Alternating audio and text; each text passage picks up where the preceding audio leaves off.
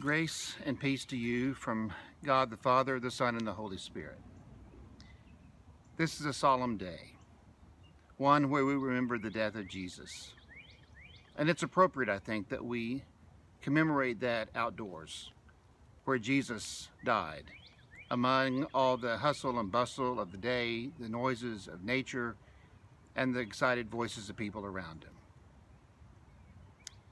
This was a day when Jesus endured unimaginable suffering, as well as abandonment and public shame. We would rather look away, but our faith compels us to go with Jesus on this journey.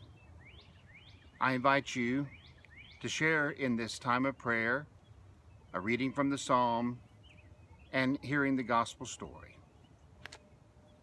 Let us pray. Almighty God, we admit that this day makes us uncomfortable. The violent pain that Jesus endured makes us want to hide and wait until it's over. It makes us wish to ignore the wounds altogether. Yet in the miracle of grace, you have drawn us here, along with millions of others around the earth, that we might remember Christ's death and covenant of grace. As we undertake the ancient work of remembering, we ask that you open our hearts to feel anew the depth of your love and your willingness to be with us in our pain. Amen.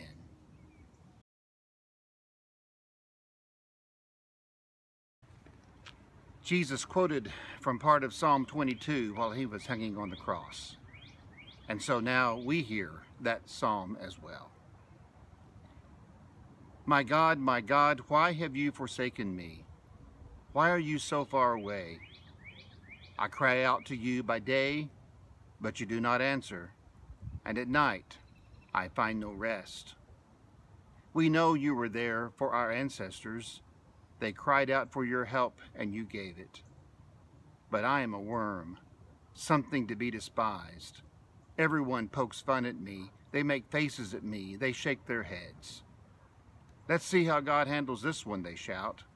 If God loves you, let God save you.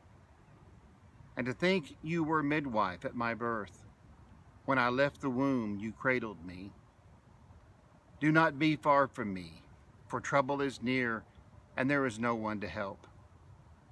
I am poured out like water. Every joint in my body has been pulled apart. My heart is like wax melting inside. My tongue is dry.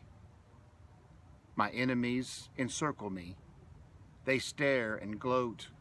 They divide my clothes among themselves, and for my clothing they cast lots. But you, O Savior, do not be far away. O my help, come quickly to deliver me.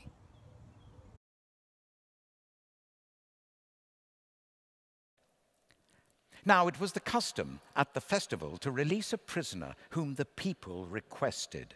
A man called Barabbas was in prison with the rebels who had committed murder in the uprising. The crowd came up and asked Pilate to do for them what he usually did. "Oh, do you want me to release to you the King of the Jews?" asked Pilate, knowing it was out of self-interest that the chief priests had handed Jesus over to him. But the chief priests stirred up the crowd to get Pilate to release Barabbas instead. "Well, what shall I do then with the one you call King of the Jews?" Pilate asked them. "Crucify him," they shouted. "Why? What crime has he committed?" asked Pilate. But they shouted all the louder, "Crucify him." And wanting to satisfy the crowd, Pilate released Barabbas to them. He had Jesus flogged and handed him over to be crucified. The soldiers led Jesus away into the palace, that is, the praetorium, and called together the whole company of soldiers. They put a purple robe on him, then twisted together a crown of thorns and set it on him. And then they began to call out to him, "Hail, King of the Jews!" Again, And again they struck him on the head with a staff and spat on him. Falling on their knees, they paid homage to him. And when they had mocked him, they took off the purple robe, put his clothes on him, and then they led him out to crucify him. A certain man from Cyrene, Simon, the father of Alexander and Rufus, was passing by on his way in from the country, and they forced him to carry the cross. They brought Jesus to the place called Golgotha, which means the place of the skull. Then they offered him wine mixed with myrrh, but he did not take it. And they crucified him. Dividing up his clothes, they cast lots to see what each would get. It was 9 a.m. when they crucified him. The written notice of the charge against him read, "The King of the Jews." They crucified 2 rebels with him, one on his right and one on his left. Those who passed by hurled insults at him, shaking their heads and saying, "So, you who are going to destroy the temple and build it in 3 days, come down from the cross and save yourself."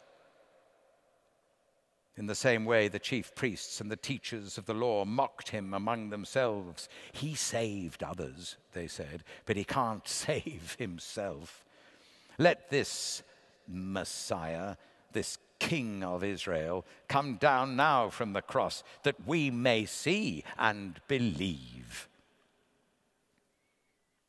And those crucified with him also heaped insults on him. At noon, darkness came over the whole land until 3 p.m. And at 3 p.m, Jesus cried out in a loud voice, "Eloi, Eloi, lama sabachthani," which means, my God,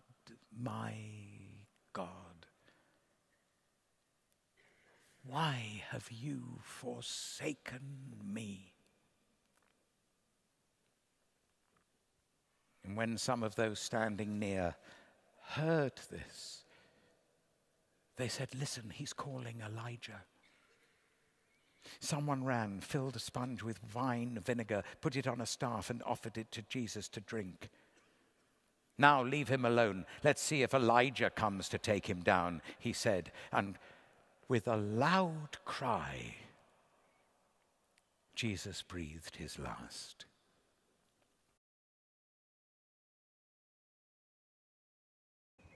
A few years ago, our daughter visited the Holy Land as part of a group of Oklahoma United Methodists. While there, they followed in the steps of many pilgrims and visited the Church of the Holy Sepulchre. This is built on the site where some people believe Jesus was crucified. Of course, we don't know the exact location. Too much time has passed. The landscape has changed so much. But in another sense, I think we know exactly where Jesus entered the darkest valley. It goes by many names: COVID-19, Syria, cancer, fractured relationships, pink slips, racism, addiction. Our faith teaches us that the suffering and death of Jesus is not confined to one space in time. Jesus voluntarily entered into shame and suffering and abandonment, places we know too well. And in so doing, he committed to walk into those dark places with us as well. Today we remember, and we cling close to that one who showed us that there is nowhere that God's love won't reach, no failing God won't forgive, no hope that God will abandon.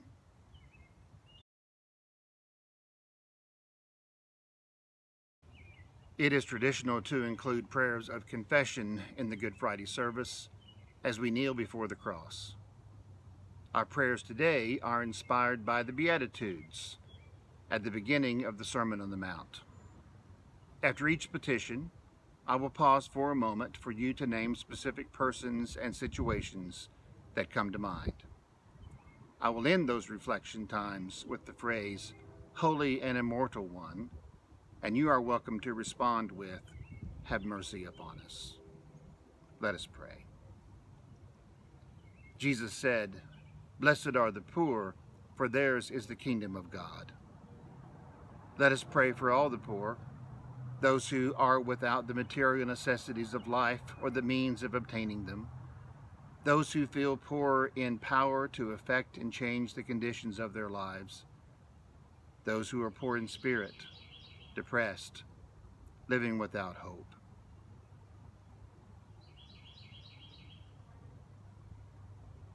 Holy and Immortal One, have mercy upon us. Jesus said, Blessed are those who mourn, for they shall be comforted. Let us pray for all who weep and feel a sense of loss in their lives, those who have lost a loved one to death, or who mourn a broken relationship.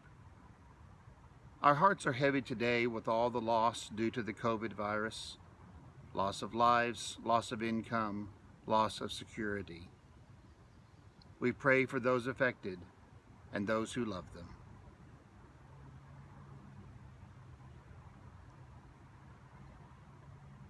Holy and Immortal One, have mercy upon us.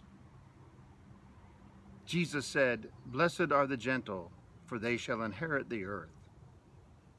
Let us pray for all those who are gentle and patient and long-suffering, those who continue to live faithfully even when success is not at hand, those who channel their anger and their rage into acts of healing and justice and love, those who are unsure of their right to be loved or have not experienced the gift of unconditional grace.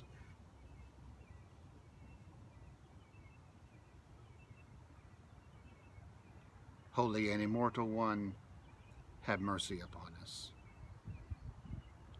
Jesus said, Blessed are all who hunger and thirst for justice, for they shall be satisfied. Let us pray for all those who are victims of injustice and hate and fear, and who yearn for a different way, those who suffer under oppressive governments, those who have lost jobs and savings through the selfish actions of others, those who live with physical or emotional abuse in their homes, those who have been forgotten by the world and feel disposable.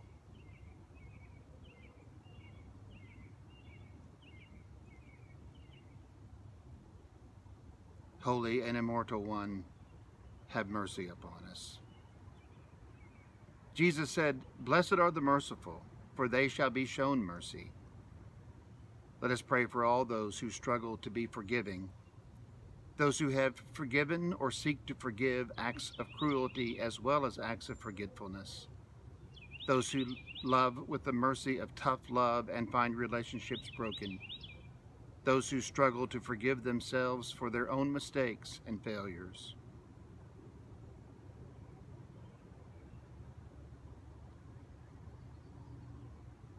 Holy and Immortal One, have mercy upon us. Jesus said, Blessed are the pure in heart, for they shall see God. Let us pray for all those who are whole of heart, those who strive for motives and intentions that are free of selfishness and control, those whose hearts are seeking truth and righteousness, those who love even when misunderstood.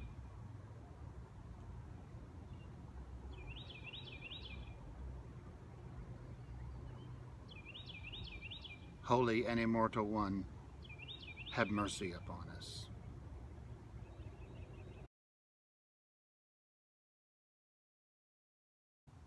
Now, as we continue our reflection upon the death of Jesus, let us confess our sins.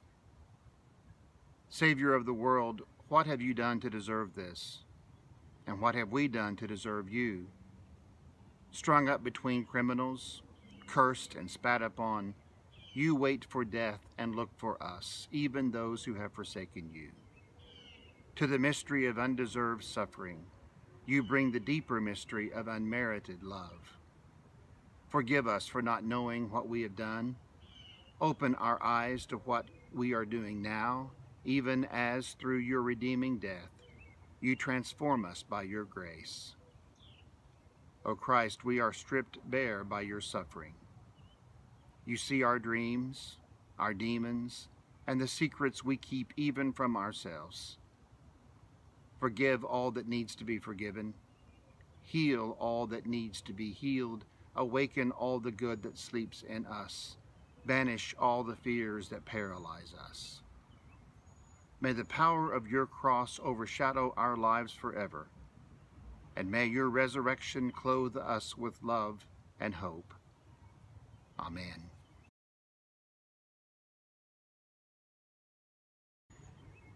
Now allow yourself to be transported to the foot of the cross and to enter a time of reflection and prayer as we hear this mournful spiritual.